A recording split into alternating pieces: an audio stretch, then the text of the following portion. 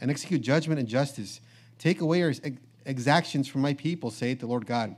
You shall have just balances, and a just ephah, and a just bath. The ephah and the bath shall be of one measure, that the bath may contain the 10th part of an homer, and the ephah the 10th part of an homer. The measure thereof shall be after the homer. And the shekel shall be 20 gerahs, 20 shekels, 25 shekels, 15 shekels shall be your maning. This is the oblation that ye shall offer. The 6th part of an ephah of an homer of wheat, and ye shall give the 6th part of an ephah of an homer of barley. Concerning the ordinance of oil, the bath of oil, ye shall offer the 10th part of a bath out of the core, which is an homer of 10 baths, for 10 baths are an homer. And 1 lamb out of the flock out of 200, out of the fat pastures of Israel, for a meat offering, and for a burnt offering, and for peace offerings, to make reconciliation for them, saith the Lord God. All the people of the land shall give this oblation for the prince in Israel. And it shall be the prince's part to give burnt offerings, and meat offerings, and drink offerings in the feasts, and in the new moons, and in the Sabbaths, in all solemnities of the house of Israel. He shall prepare the sin offering, and the meat offering, and the burnt offering, and the peace offerings, to make reconciliation for the house of Israel. Thus saith the Lord God, in the 1st month, in the 1st day of the month, thou shalt take a young bullock without blemish, and cleanse the sanctuary. And the priest shall take of the blood of the sin offering, and put it upon the posts of the house, and upon the 4 corners of the settle of the altar, and upon the posts of the gate of the inner court. And so thou shalt do the 7th day of the month for every one that erreth, and for him that is simple. So shall ye reconcile the house. In the 1st month, in the 14th day of the month, ye shall have the Passover, a feast of 7 days. Unleavened bread shall be eaten. And upon that day shall the prince prepare for himself and for all the people of the land a bullock for a sin offering. And 7 days of the feast he shall prepare a burnt offering to the Lord, 7 bullocks and 7 rams without blemish, daily the 7 days, and a kid of the goats daily for a sin offering. And he shall prepare a meat offering of an ephah for a bullock, and an ephah for a ram, and a hin of oil for an ephah. In the 7th month, in the 15th day of the month, shall he do the like in the feast of the 7 days, according to the sin offering, according to the burnt offering, and according to the meat offering, and according to the oil. Let's pray. Dear Heavenly Father, I thank you for this evening. I thank you for our church and for the book of Ezekiel. God, I ask that you meet with us tonight, be with our hearts, God. And I ask that you please be with our pastor, God. Strength, Lord, fill our spirit, God. I love you. In Jesus' name, pray. Amen. Amen. All right, well, we're there in Ezekiel 45, and we took a couple of weeks break from the book of Ezekiel, of course, when Brother Stuckey was here and preaching for us on Wednesday night. And we are back in Ezekiel. We're almost done. There's 48 chapters, and we find ourselves in chapter 45 tonight. And if you remember, we are in this last section of the book of Ezekiel, which is known as Ezekiel's temple, or Ezekiel's end times prophecy, even though Ezekiel covers end times prophecy throughout the book. In chapters 40 through 48, it's specifically having to do with end times and the temple. And if you remember, when we have been in the book of Ezekiel, the last 4 weeks, we've been talking about these theories in regards to the temple, and we've been kind of talking about them and dismantling them. And we'll review that later on tonight, but we've been going through and showing you why we don't necessarily believe those theories or the problems with those theories. Tonight, what I'm going to do is I'm going to give you my theory in regards to what I believe is happening here in the book of Ezekiel. So we're going to start off by, like we've been doing, just give you a real quick basic outline of the chapter, just so you can have an idea of what's going on in the chapter itself. And then we're going to spend the majority of our night talking about Ezekiel's temple and the end times prophecy explained, or explain to you my position or my theory on that. So what I want to do is begin by just giving you this basic outline. We'll do it super fast because there's a lot to cover in regards to the theory tonight. But if you want to take notes, or if you've been taking notes in regards to these chapters, let me give you the outline. There's 2 major sections to this chapter. The first is the land for the priest. So if you're writing an outline, you could write a number 1 or a letter A, the land for the priest. And you find that there was a portion that was given to the Levites. In verses 1 through 5, you'll notice there in verse 1, it says, "Moreover, when ye shall divide by lot the land." So I want you to notice that the emphasis is on the land, and the land has to be divided for inheritance. Ye shall offer an oblation unto the Lord, an holy portion of the land. And he talks about the length, and he talks about the breadth. Notice verse 2, "Of this there shall be for the sanctuary." So he's saying that this land is set aside for the sanctuary. Again, he talks about the length. He talks about the breadth. Notice verse 4, "The holy portion of the land shall be for the priest." So he says this is for the sanctuary, this is for the priest. Notice the last part of verse 4, a place for their houses and an holy place for the sanctuary. So he talks about the fact that the land has to be divided, but there has to be a portion of the land that is set aside for the priests, for their houses, for their families to live in, and then for the sanctuary or the temple itself. In verse 6, we see a portion for the house of Israel. So we've got the portion for the land. Then we have the portion for the house of Israel. Notice it gives the word for how broad it should be, how long it should be. Notice the last part of verse 6, it says, for the whole house of Israel, and he gives that length. Then in verses 7 through 8, he talks about a portion for the prince. So there's a portion for the priest, a portion for the people, and then there's a portion for the prince, verse 7, and a portion shall be for the prince. He gives the length, he gives the size. Notice verse 8, in the land shall be his possession in Israel, and my princes shall no more oppress my people. So then we come into the second section of this chapter, which is the offerings of the temple priest. So the first section has to do with the land. We talked about a land for the priest, a land for the people, a land for the prince. And then he talks about an offering for the temple. And he goes into this detail about these offerings. So the first thing he does in verses 9 through 12 is he calls for justice and fairness. He talks about the fact that this land needs to be a land where justice abounds. Notice verse 9. Thus saith the Lord God, let it suffice you, O princes of Israel. He says, remove violence and spoil and execute judgment and justice. Take away your exactions from my people. Notice verse 10. Ye shall have just balances and a just ephah and a just bath. Notice verse 11. And the ephah and the bath shall be of one measure. Then in verses 13 through 17, and I'm going through this quickly because I've got a lot of other things I'd like to cover tonight. In verses 13 through 17, he talks about the offering of the priest. And notice verse 13, this is the oblation that ye shall offer. And he gives an explanation there. Notice verse 16, all the people of the land shall give this oblation for the priest. Notice verse 17, and it shall be the prince's part to give. So basically, they give to the people give to the prince, and then the prince has a duty to give on behalf of the people. Then in verses 18 through 20, it explains the atonement for sin done in ignorance. And if you remember our study in Leviticus, if you're with us, God differentiates between sins that are done in ignorance or sins that are done on purpose. And of course, you're still responsible and accountable, but he does differentiate. And in verse 18, if you look at the last part of the verse, it talks about cleanse the sanctuary. So you, of course, have to prepare the sanctuary. Then in verse 20, if you look at the last part or the middle part, it says, for him that is simple, so shall ye reconcile the house. So for him that is simple, meaning for someone who sinned and they were not aware what they were doing, they were simple in regards to that. Then in verses 21 through 25, he talks about the Passover offering. So notice verse 22, it says, and upon that day shall the prince prepare for himself and for all the people of the land a bullock for a sin offering. It talks about this offering, verse 24, and he shall prepare a meat offering, and it goes on to explain these offerings. We, of course, read the entire chapter before we started. So that's just a rough outline of what's happening in this chapter. And it's, again, just very similar to the other chapters when it talks about the different offerings that are being done. And it's just explaining this time that Ezekiel is talking about. Now, if you remember, and this is where I want to spend the majority of my sermon tonight, and I'd like you to keep your place there in Ezekiel. That's our text for tonight. But go with me to the book of Isaiah. If you go backwards, you're going to go past Lamentations, Jeremiah, into the book of Isaiah. And let me kind of just give a quick introduction or setup for tonight. As far as I can tell in the research that I've done, there seems to be four major themes. We've talked about them. I know you're familiar with them. But there seems to be four major theories in regards to what is happening. Because Ezekiel 40 through 48 may be the most difficult chapters in the Bible. And there's a lot of debate in regards to what is going on here. Because we have Ezekiel explaining a time that nobody's been able to identify, a temple that no one's ever seen, and things that are happening. And there are four major theories that people have came up with in regards to answer what is happening in these chapters, 40 through 48.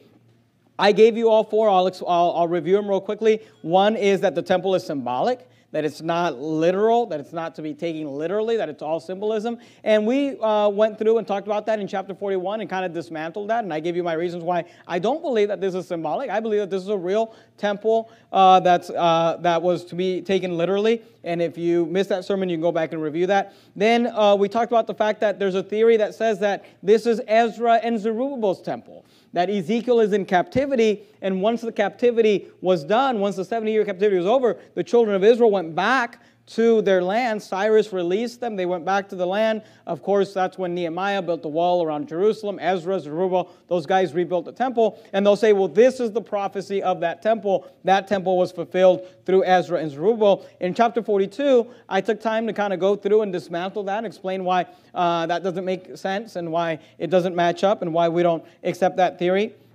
Then there is the theory that this is the temple of the eternal state, meaning it's not, it's what we would call heaven or New Jerusalem. It's after the millennial reign, and it's this heavenly temple. And in chapter 43, we went through and explained why that cannot be the case, and we showed that from the Bible. And then the last time that we were together in the book of Ezekiel, we dealt with the most popular theory, and definitely the most popular theory among Baptists, and it is that this is the millennial reign temple, that this is a temple that will be built during the 1,000-year reign of Christ. And of course, we explained how that cannot be the case unless you're a dispensationalist, and we're not, and there's lots of problems with dispensational theology, but in order to believe that, and dispensationalists accept it because they'll say, hey, you know what, the sacrifices are making a comeback, and we're in the dispensation of grace, and today we get saved by grace, but during the millennial reign, they'll get saved by works, and they'll get saved by keeping the sacrifices. And of course, we went through the book of Hebrews and dismantled that and showed how that cannot be the case. So that leaves us with my theory. And before I give you my theory, and I realize I'm giving you a lot of introduction, but just bear with me. I do need to give some credits and disclaimers, all right? Some credits and disclaimers in regards to my theory. First of all, let me say this. This is just my theory, all right? It's just a theory, and I'm not dogmatic about it. So, we don't really know. The Bible says that we see through a glass darkly. The Bible says that the secret things belong unto the Lord our God.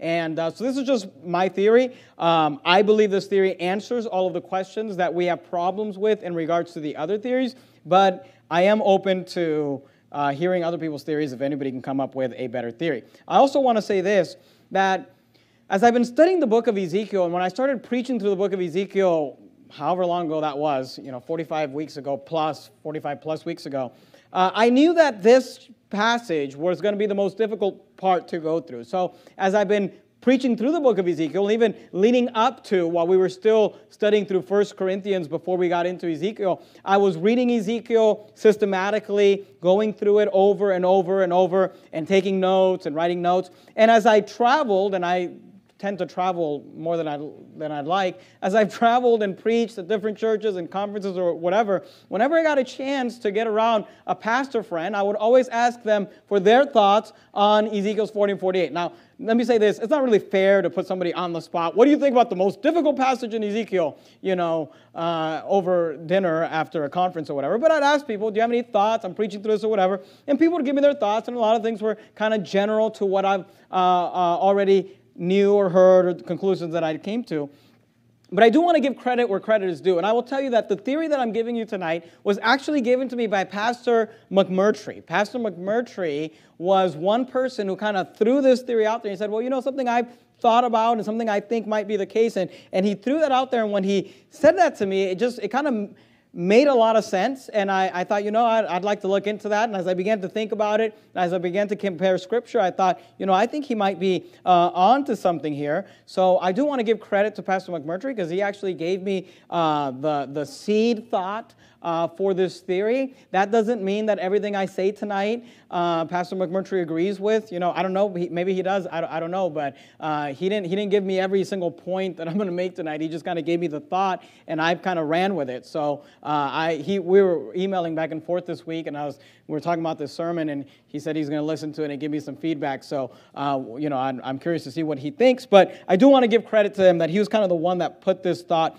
in my mind, and I'm kind of going with it and running with it. But again, I want to give a disclaimer. That doesn't mean that he agrees with everything I'm going to say tonight. And but I do want to say this. Pastor McMurtry gave me the idea. If I end up preaching just complete heresy tonight, you'll know who to blame, and you can send your emails to Pastor McMurtry. But here's the theory. Now, here's the thing. My theory is not complicated, and you're smart. You are a smart group. If you go to Verity Baptist Church, you're smart, not because of me, but just because you've got to be smart to go to a church that emphasizes Scripture and things like this. This is not a complicated theory. I could give it to you in a couple of statements, and you would get it. But if I gave it to you in a couple of statements, it would not answer all of the questions that you may have. So what I want to do tonight is I want to give you statements, several statements, many statements, and we're kind of going to just go line by line and build truth upon truth so that not only will you get the theory, but you will answer the questions that you may have after theory. And of course, you may still have some questions afterwards, and that's fine. You can ask me afterwards, and I can try to answer that for you, or I may not have an answer for it. We can try to wrestle it down together.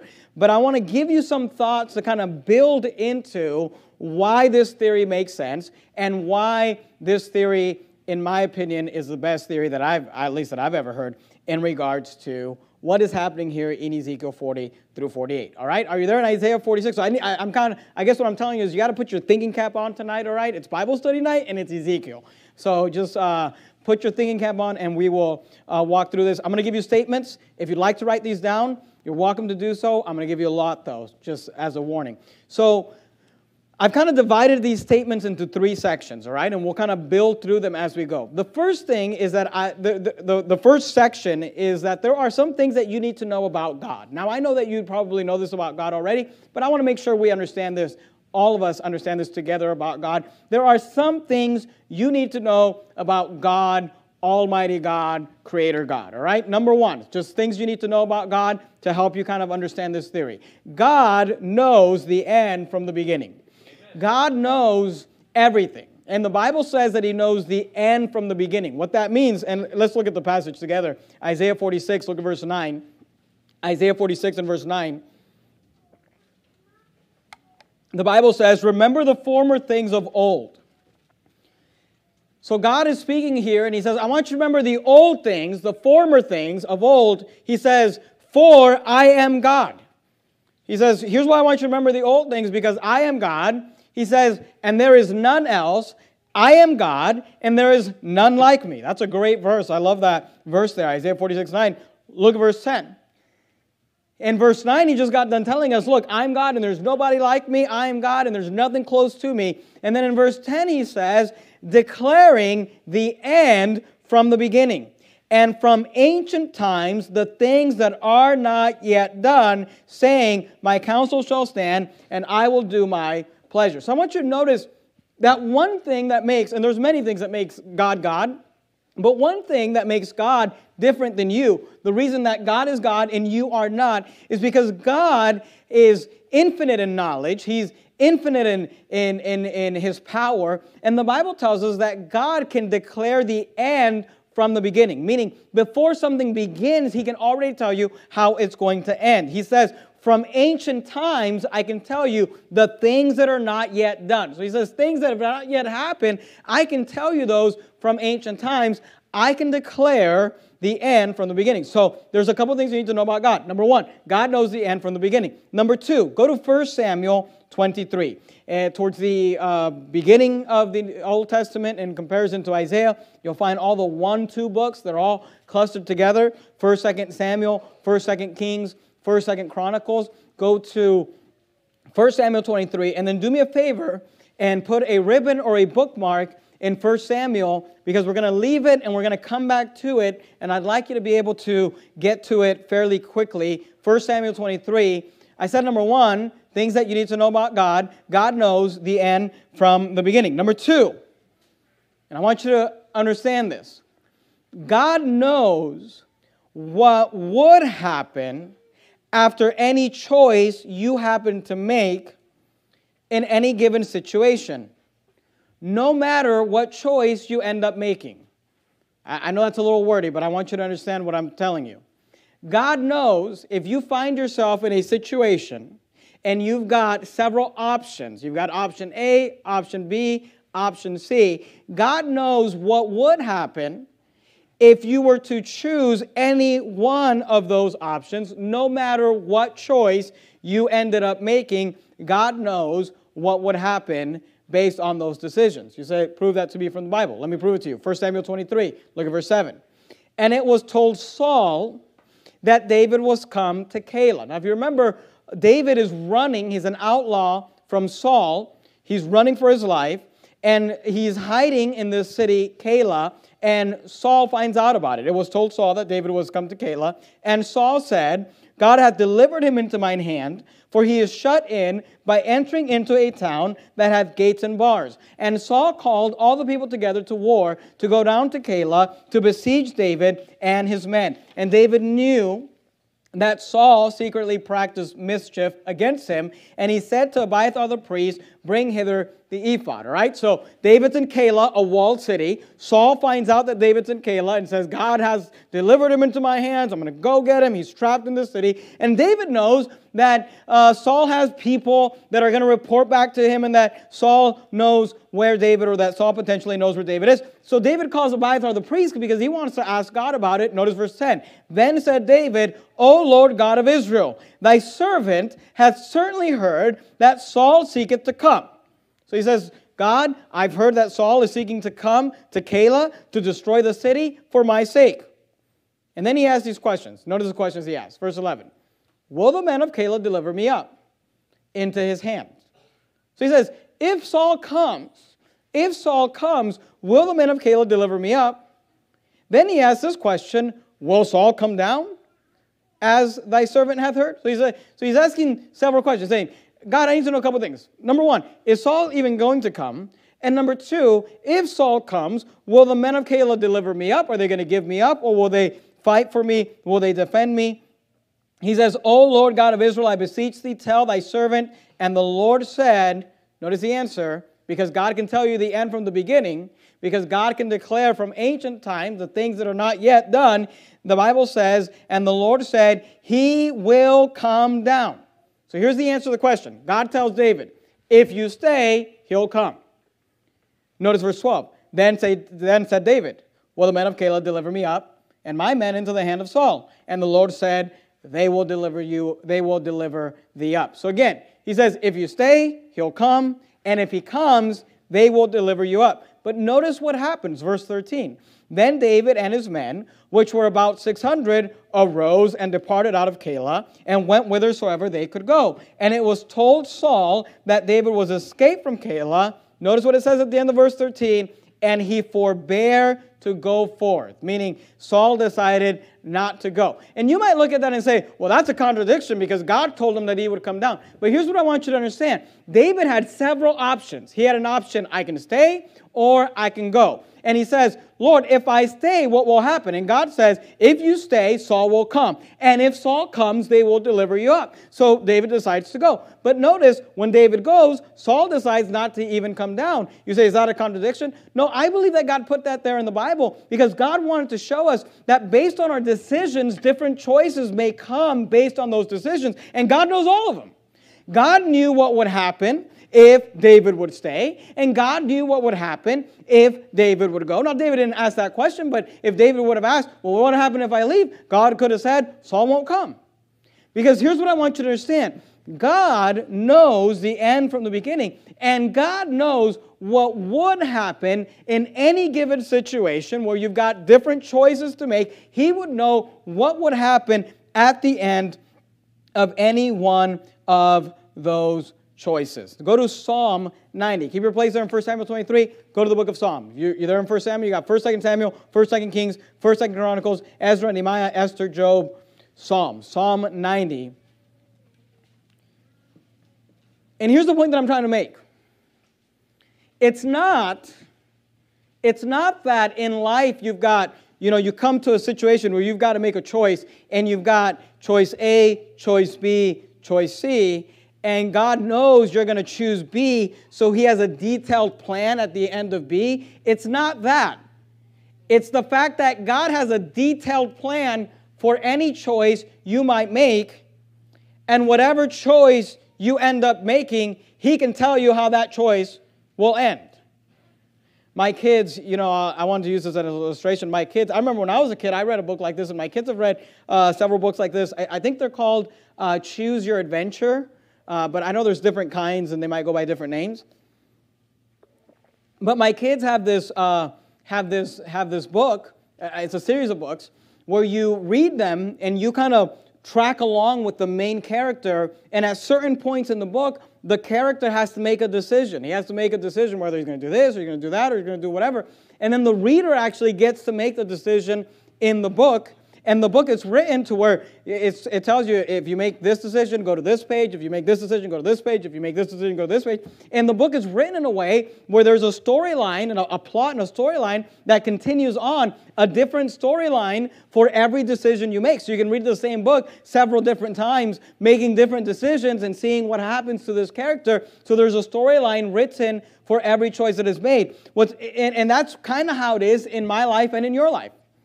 In fact, the Bible says, are you there in Psalm 90, verse 9? The Bible says, for all our days are passed away in thy wrath. We spend our years as a tale that is told. Your life is the Bible says that your life is written out like a tale that's already happened. And God already knows what decisions you're going to make. But it's kind of like that book where you've got decision A, decision B, decision C. And God already has written out what would happen based on those decisions that you make. So here's what you need to understand about God. And we're getting into a little bit of, theology of God. God knows the end from the beginning. God knows what would happen after any choice in any given situation that you happen to make, no matter what choice you make. Number 3, God also knows what choice you will make. Does that make sense? Not only does He know what would happen in any choice you might make, He also knows which choice you will make. Psalm 139. You're there in Psalm 90? Flip over to Psalm 139. Look at verse 1. Psalm 139. Look at verse 1. Psalm 139:1, the Bible says this, to the chief musician, a psalm of David. O Lord, thou hast searched me and known me. Here, the Bible says, David is saying to God, God, you've searched me, you know me. Notice what he says there in verse 2, thou knowest my downsitting and mine uprising. Thou understandest. Notice what it says, thou understandest. God understands my thought afar off. What does that mean? It means that God knows my thoughts or my ideas when my thoughts and my ideas are far away from me. God knows my thoughts and my ideas before I've even had the thought or the idea. Notice verse 3. Thou compassest. That means to surround, to completely be around my path and my lying down, and are acquainted with all my ways. You know what ways I could go. You are acquainted with all of them. Verse 4. For there is not a word in my tongue, but lo, O Lord, thou knowest it altogether. God knows what you're going to say before you say it. Notice verse 5. Thou hast beset me. That means you've surrounded or you've completely covered me behind and before. God, when you leave, God was there. When you get there, God is there. Thou hast beset me behind and before and laid thine hand upon me. And here's what I want you to understand, and here's what I'd like you to go. And I need you to go to Deuteronomy, because we're going to look at a lot of passages tonight, so I'm trying to kind of keep you moving. Go to Deuteronomy chapter 30, Genesis, Exodus, Leviticus, Numbers, Deuteronomy. I know you kept your place in Ezekiel, and I think I asked you to keep your place in 1 Samuel, but I also need you to keep your place in Deuteronomy, okay? We're going to leave it, and we're going to come back to it. Deuteronomy chapter 30. And let me just say this, okay? I want to make sure you're understanding what I'm telling you tonight. God knows the end from the beginning. Not only meaning He knows how the story is going to play out. God also knows how the story could play out if you were to make different choices. God knows what would happen in any given situation if you were to make any given choice, no matter what choice you make. God also knows what choice you're going to make. So when you get to a situation where you've got to make a choice and you got A, B, or C, God knows what would happen if you chose A. God knows what would happen if you chose B. God knows what would happen if you chose C. And God knows which one you're going to choose. Now this is important, all right? Although God knows what choice you will make, that does not mean that God made the choice for you. We are not Calvinists. God gives you the free will to make your own choice. God knows what choices you could make. God knows what would happen based on whatever choice you decide to make. And God knows what choice you're going to make. But that doesn't mean that God made the choice for you. So here's point number 4. Although God knows what choice you will make, God gives you the free will to make your own choice.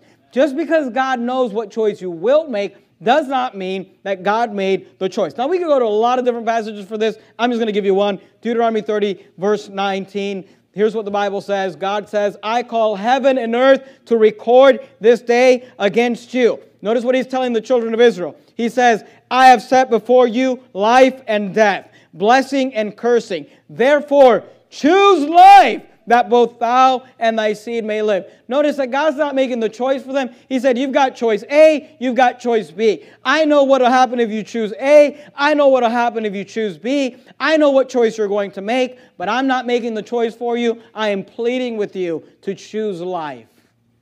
He says, therefore, choose life, that both thou and thy seed may live. So I want to make sure you understand, we are not Calvinists. Although God knows what choice you will make, God gives you the free will to make your own choice. Just because God knows what choice you will make does not mean that God is making the choice on your behalf. Go back to 2 Samuel. If you kept your place there, 2 Samuel chapter 12. Just because God knows what choice you will make, that does not mean that God chooses for you.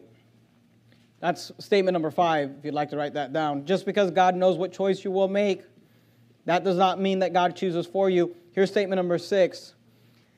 Since you get to make your own choice, God has an ending plan for every choice you make. And I know we've already kind of covered that, but I just want to make sure you understand that. Since God does not choose for you, He has written out a story for every choice. And you get to make the choice, and He knows what would happen, and He knows what choice you'll make. But just because you get to make your own choice, because there is a such thing as free will, God has an ending plan for every choice you may make. 2 Samuel 12, look at verse 7. Here, of course, we've got the famous story of David committing adultery with Bathsheba. This is the aftermath when Nathan the prophet comes to him. I want you to notice what Nathan says to David. 2 Samuel 12, 7, the Bible says, and Nathan said to David, thou art the man. Thus saith the Lord God of Israel, I anointed thee king over Israel, and I delivered thee out of the hand of Saul, and I gave thee thy master's house and thy master's wives into thy bosom, and gave thee the house of Israel and of Judah. And if that had been too little, notice what he says, I would moreover have given unto thee such and such things. Now, we don't know what those such and such things are, but we know this, that when David got to the place where he had to make a choice whether he was going to commit adultery with Bathsheba or whether he was going to forbear from committing adultery with Bathsheba. God already knew what would happen if David went down this road. God already knew what would happen if David went down that road. You say, well, how do you know that? Because here Nathan is telling David that if you would have not done this, God had more things for you, such and such things. But now those things are off the table because you made this choice, David. But God knew what would happen if you made this choice. God knew what would happen if you made that choice. And God also knew what choice David was going to make.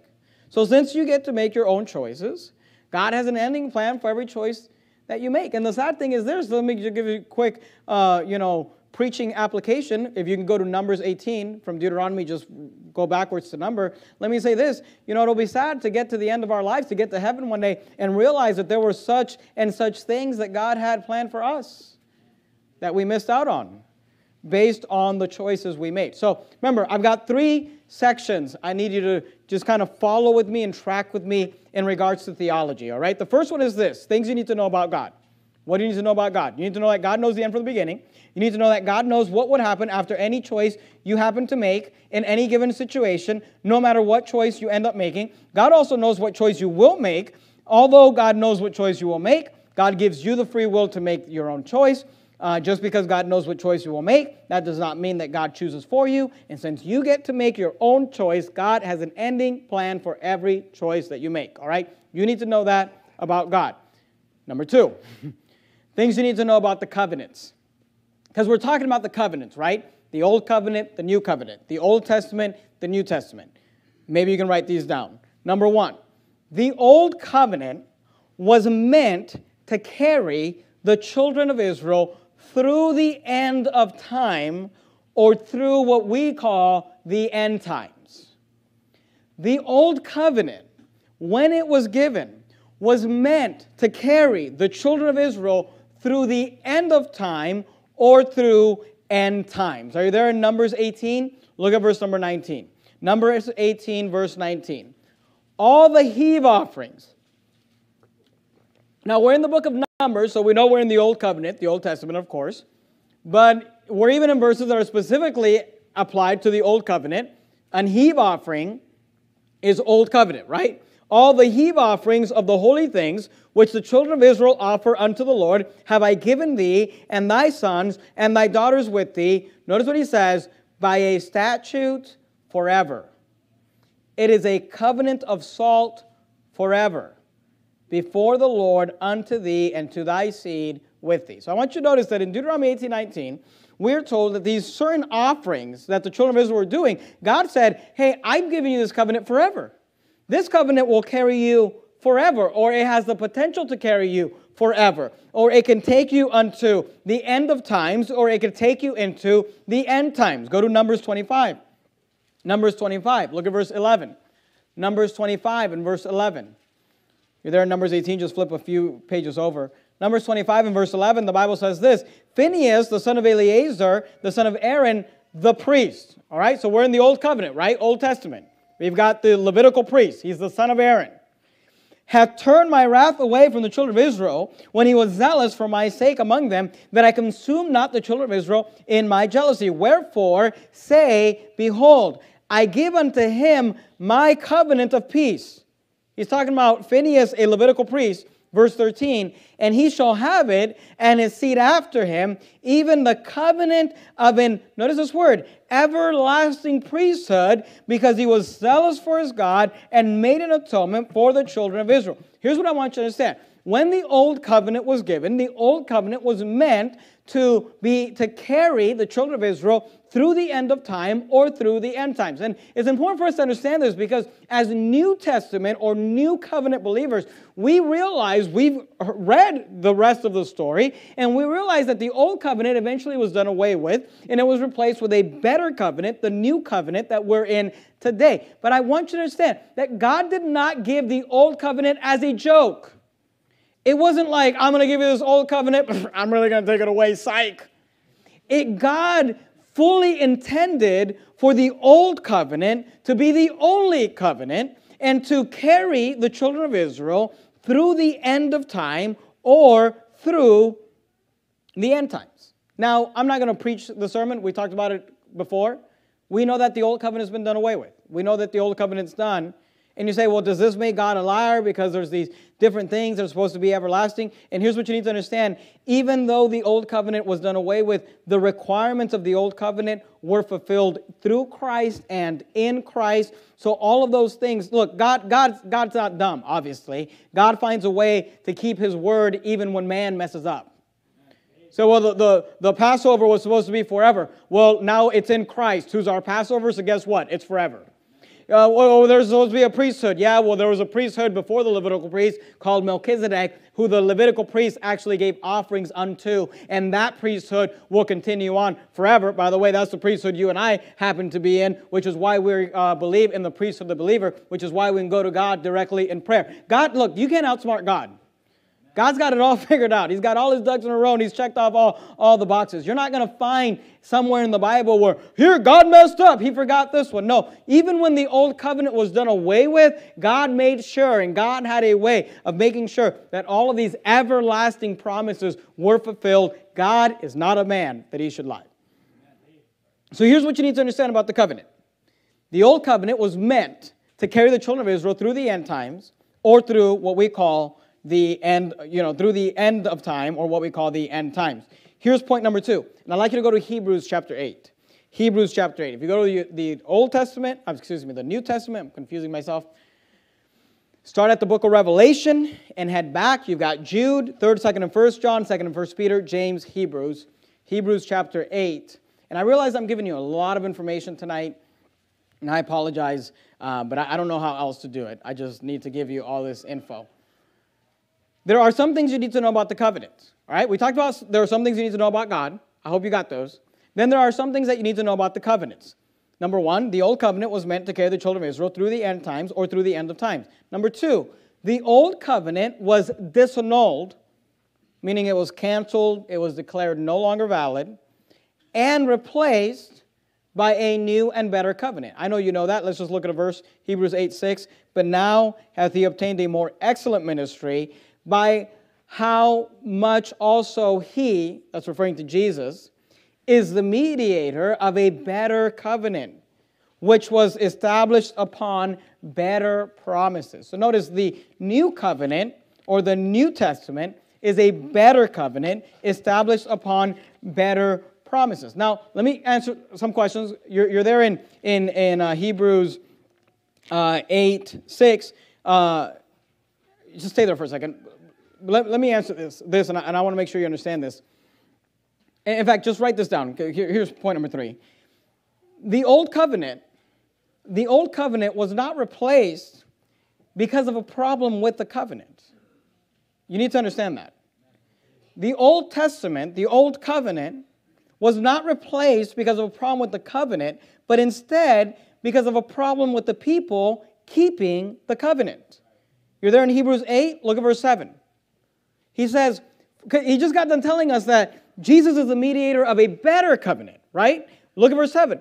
For if that first covenant had been faultless, then should no place have been sought for the second. He says, if that first covenant would have had no fault, then there would have been no need for the second covenant. You say, well, that kind of makes it sound like there's a problem with the first covenant. Verse 8, for finding fault not with the covenant, but with them. Do you see that? For finding fault with them, he saith, behold, the days come, saith the Lord, when I will make a new covenant with the house of Israel and with the house of Judah, not according to the covenant that I made with their fathers in the day when I took them by the hand and led them out of the land of Egypt. What is that? The Mosaic covenant on Mount Sinai, the covenant he made with them, with Moses. He said, not according to that covenant. He says, because they, why? Why did he replace that covenant with a better covenant that had better promises? Here's why. Because they continued not in my covenant, and I regarded them not, saith the Lord. So here's what you need to understand about the covenant. The old covenant was not a fake covenant. It was not a psych covenant. The old covenant was meant to carry the children of Israel through the end times and to the end of time. The old covenant was disannulled, it was canceled, it was declared no longer valid, and replaced by a new and better covenant. But the old covenant was not replaced because of a problem with the covenant. The old covenant was replaced because of a fault with the people keeping the covenant. Does that make sense? Have I lost you yet? Don't raise your hand. I don't need to hear that. But I need you to understand all these things. Hopefully you've got all that, and that's kind of the introduction, all right, the foundation. Now let me give you my theory, all right? With all that said, with all what said, that God knows the end from the beginning, God has a plan for every choice, and God knows what choice you will make. God gave a covenant that was meant to carry the people to the end of time. And that covenant ended up getting replaced, not because of a problem with the covenant, but because of a problem with the people who were supposed to keep the covenant. With all that said, let's talk about Ezekiel's temple and end times prophecy. Chapters 40 through 48. What's going on here? And let me just say this. When I talk about Ezekiel's temple and end times prophecy chapters, I'm talking about Ezekiel 40 through 48. I realize there are other chapters that deal with end times, but that's what I'm referring to when I say Ezekiel's temple and end times prophecy. Maybe you'd like to write this down. I've got 6 statements, all right? So I had 6 statements about things you need to know about God. I had 3 statements of things you need to know about the covenants. And I've got, 7 statements about things that you need to know about Ezekiel's temple and end times prophecy chapters, Ezekiel's 40 through 48. We'll try to get this done in like 10 minutes. All right, number one, Ezekiel's temple and end times prophecy chapters, what we read about in Ezekiel 40 through 48, describes what the end times would have been like under the old covenant, if the old covenant would have continued. What we are reading about when we read Ezekiel 40, 41, 42, 43, 44, 45, 46, 47, 48, we are reading what the end times would have been like under the old covenant if the old covenant would have continued.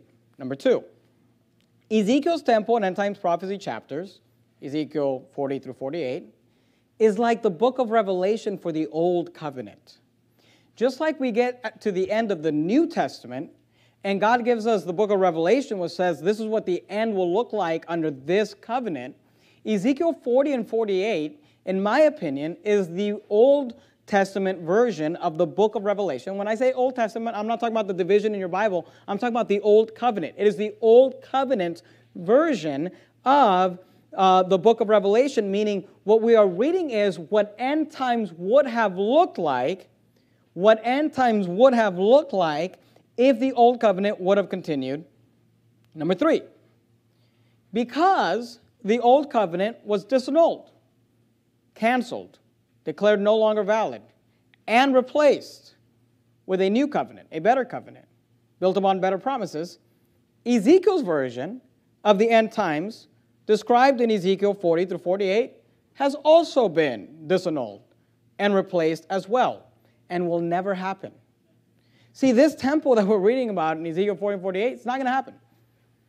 It didn't happen with Zerubbabel, and it's definitely end times, especially as we get into chapters 46, 47, and 48 over the next 3 weeks. It's definitely meant to be end times literature, but this specific prophecy is not going to happen. You say, well, was there a problem with the prophecy? No, the prophecy was under a covenant, and there was no problem with the covenant, but the covenant was disannulled and replaced because of a fault in the covenant. You say, with the covenant? No, with the people who kept the covenant. So Ezekiel's temple and end times prophecy describes what the end times would look like under the old covenant if the old covenant continued. Ezekiel's temple and end times prophecy is like the book of Revelation. You can think of it as the book of Revelation for the old covenant. And because the old covenant was disannulled and replaced, Ezekiel's version of end times, described in chapters 40 through 48, has been disannulled and replaced as well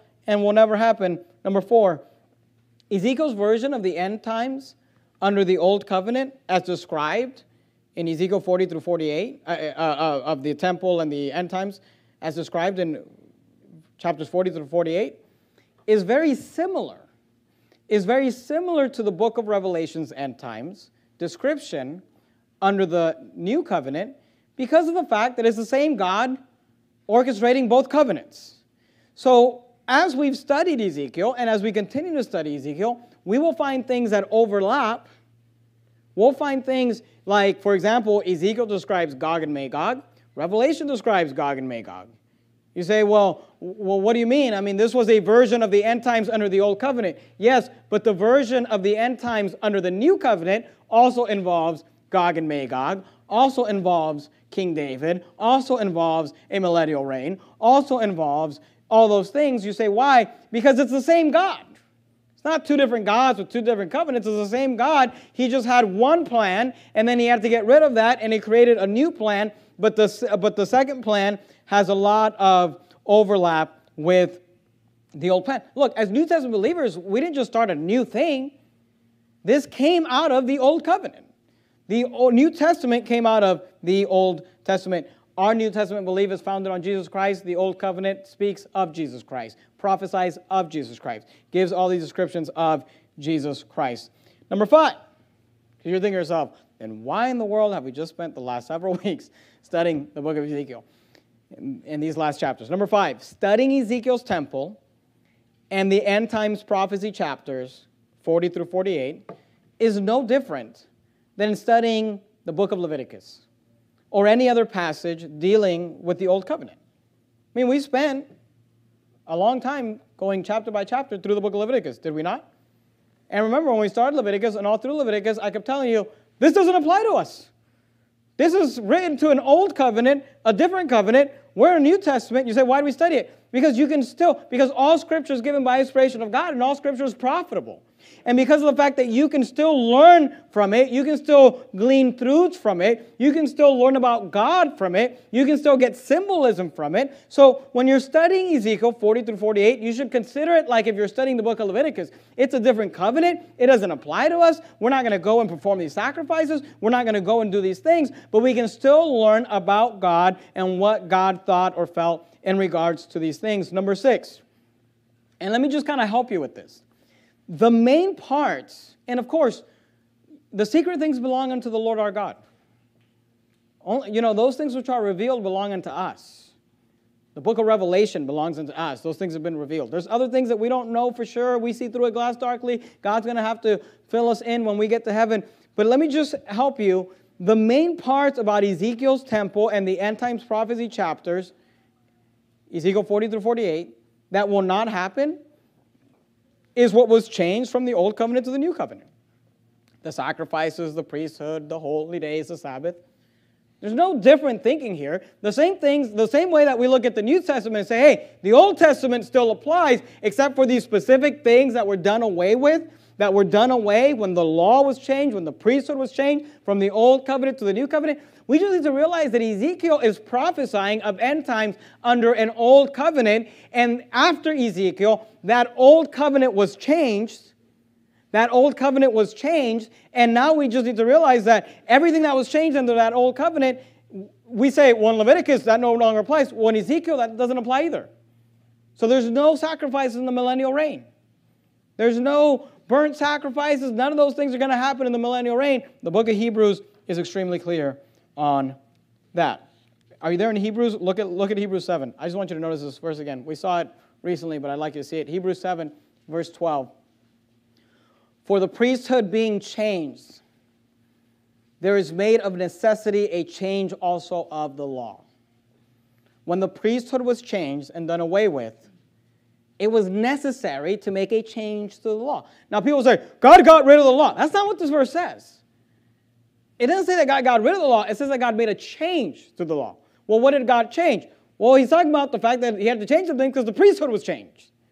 So everything that has to do with the priesthood, the Sabbaths, the washings, the sacrifices, those things have been done away. So if you're reading Ezekiel 40 through 48 and you're wondering, and you're thinking to yourself, I wonder what if this is going to not apply in the New Testament version of the end times. Anything that has to do with the priesthood doesn't apply anymore.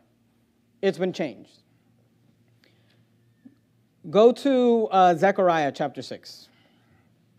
Zechariah chapter 6. I want to share this passage with you. This is actually a passage that Pastor McMurtry emailed me a couple of days ago. Zechariah chapter 6, if you started at the end of the book of the Old Testament, Malachi, and then you head back, you got Zechariah chapter 6. You say, okay, I think I get it. God doesn't make choices for us. He gives us choices. And those choices have consequences. God knows what will happen at the end of every choice that we make, and God also knows what choice we will make. That doesn't mean that God made the choice on our behalf, but it just means that God knows. He's all-knowing, and He knows what will happen. And I understand that there was an old covenant. There's nothing wrong with that old covenant. That old covenant was meant to take the children of Israel to the end of time, or to what we call the end times. But that old covenant was disannulled and replaced because not of a fault within the covenant, but because of a fault with the people who were keeping the covenant. And I understand that Ezekiel was prophesying within that old covenant. He was prophesying what would happen in the end times if that old covenant continued. But here's a question that somebody might ask. I say, well, if Ezekiel is going to prophesy in the end times, and God knew that the old covenant was going to be done away with, why didn't Ezekiel just give us a prophecy like the book of Revelation, with no sacrifices, with no temple? What's the point of that? Why would He give us that? If God knew, hey, He's prophesying about something that very much has the potential of happening based on your decisions and your choices. This could be what the end times looks like based on your choices, but God knew that wasn't going to happen. Why would God even give that to us? Why would He put it in the canon of Scripture? Why would He give us all these chapters to let us know about a future that could happen under the old covenant that's not going to happen? You say, what's the point of that? And the answer to that question is this: God's grace. You say, what do you mean? Number 7.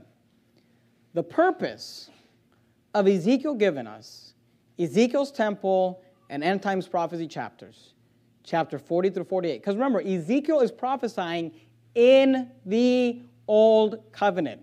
It has not yet been done away with. In fact, it's going to be a long time before it's done away with. The children of Israel still have to come back into the promised land. Ezra is going to begin to rebuild the temple. Nehemiah is going to begin to rebuild the walls. Zerubbabel is going to finish that wall. We're going to have all that, we're still, look, after Ezekiel, there's still a lot of Old Testament Bible left. You got all the stories about Daniel and Shadrach and Meshach and Abednego and Esther. You've got all those great stories. There's a 400 years of silence between the Old and the New Testament. And then you've got John the Baptist show up on the scene. There's a lot of time that is still left when Ezekiel is prophesying within the Old Testament or the Old Covenant. You say, well, what is the purpose? Here's the purpose. The purpose of Ezekiel giving us Ezekiel's temple and end times prophecy, Ezekiel's 40 and 48, is as one last attempt to get the people to get right with God. You say, what do you mean? By explaining to them that God has a plan for them. And by explaining to them what you are walking away from when you choose to walk away from God and what you will miss out on. See, God gave Ezekiel this prophecy because of God's grace. Because God was not giving the children of Israel a psych, covenant, gotcha, I was just kidding. The New Testament was too short, so I had to write more. He actually wanted the covenant to work, and he wanted to work with those people.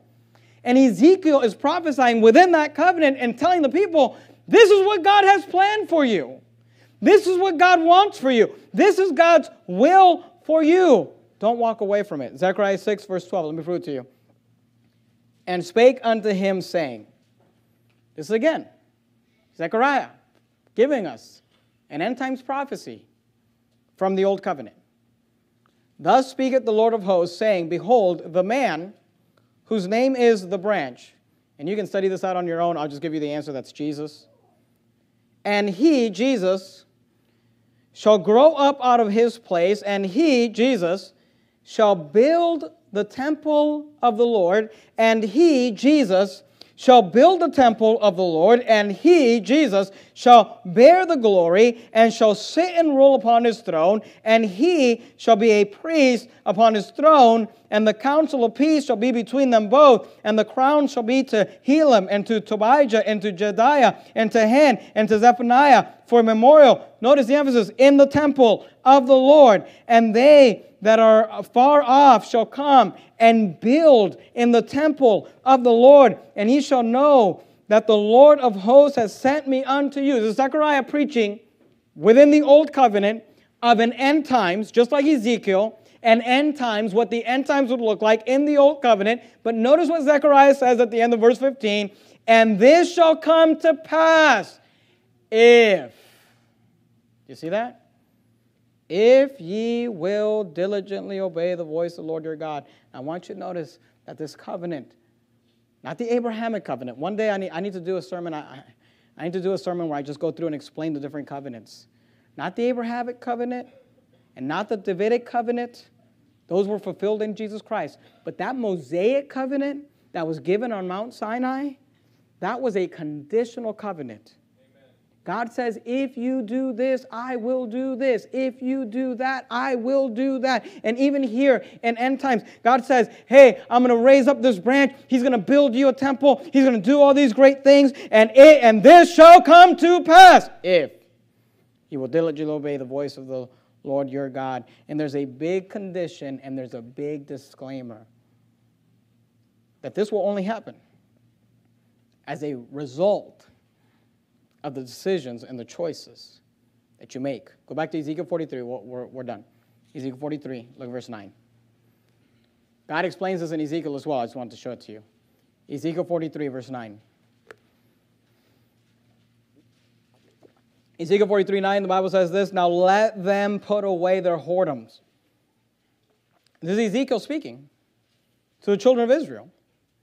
He's prophesying about this great time where they're going to have all this land, and they're going to have this temple, and they're going to have this, and they're going to have that. And God wants to bless them, and God wants to do all these things for them. And this is what Ezekiel says in Ezekiel 43 and verse 9. He says, now let them put away their whoredoms. This was actually given to me by Brother Nate, since I'm giving everybody credit. Everybody that helped me with this sermon. Ezekiel 43 verse 9. Now let them put away their whoredom and the carcasses of their kings far from me, and I will dwell in the midst of them forever. Thou son of man, notice what God is telling Ezekiel. Thou son of man, here's the purpose of Ezekiel 40 through 48. Thou son of man, show the house to the house of Israel. You say, why do we have all these chapters where God is telling us, and the windows were this big, and the doors were this big, and the entryway was this big, and the court was like this, and the court was like that? Why do we have all that? Here's why. Because God told Ezekiel in verse 10, thou son of man, show the house to the house of Israel. He said, show the temple, show this temple to the house of Israel, that they may be ashamed of their iniquities. And let them measure the pattern. Notice verse 11. And if they be ashamed of all that they have done, show them the form of the house, and the fashion thereof, and the goings out thereof, and the comings in thereof, and all the forms thereof, and all the ordinances thereof, and all the forms thereof, and all the laws thereof, and write it in their sight, that they may keep the whole form thereof, and all the ordinances thereof, and do them. Why? Because Ezekiel was given this as a last effort to say, this is what God has planned for you, and this is what you will miss out on if you don't keep the covenant. And they had a choice. They had a choice. Do we keep the covenant, or do we not keep the covenant? And God already knew how either choice would play out. If they kept the covenant, it would play out like the book of Revelation. If they did not keep the covenant, it would play out like Ezekiel 40 through 48. God knew what choices they could make. God knew how those choices would play out, and God also knew what choice they would make, which is why you and I are here today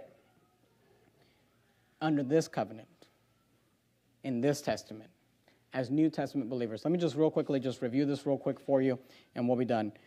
Things you need to know about this Ezekiel's Temple End Times Prophecy. Ezekiel's Temple End Times Prophecy chapters 40 through 48 describe what the end times would have been like under the Old Covenant if the Old Covenant would have continued. Ezekiel's End Times Prophecy and Temple chapters is like the book of Revelation for the Old Covenant. Number 3, because the Old Covenant was disannulled and replaced, Ezekiel's version of the end times described in chapters 40 through 48 has also been disannulled and replaced and will never happen. Number 4, Ezekiel's version of the end times under the Old Covenant as described in Ezekiel's Temple and End Times Prophecy chapters 40 through 48 is very similar to the book of Revelation's end times description under the New Covenant because it is the same God in both covenants. Number 5, studying Ezekiel's end times chapters 40 through 48 is no different than studying the book of Leviticus or any passage dealing with the Old Covenant. It doesn't apply to us specifically, but we can still learn from it.